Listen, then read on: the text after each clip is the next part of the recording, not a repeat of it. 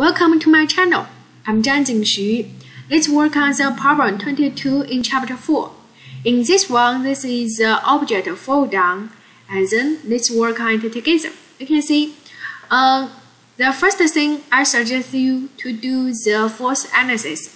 In this case, we must consider the force acting on it, gravity, mg, and also we consider the upward force of air resistance. We call it Ft, and this air resistance is just 1/4 of weight, so then 0.25, 1/4 of mg. Then the question asks you the acceleration. Can you find the acceleration? Sure, so easy. Just consider the Newton's second law, the net force equals the mass times acceleration. There you can say you know the Ft minus mg, you get ma, so use this equation. Agree? So in this one, you get the acceleration, and there we must keep negative side there. The negative side tells us the acceleration is down. Acceleration is down. So what does that mean?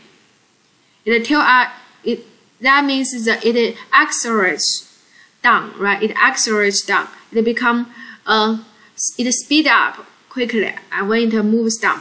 The next one the next question asks you the force of the air resistance when this object falls at constant speed. There, it moves at constant speed. What does that mean?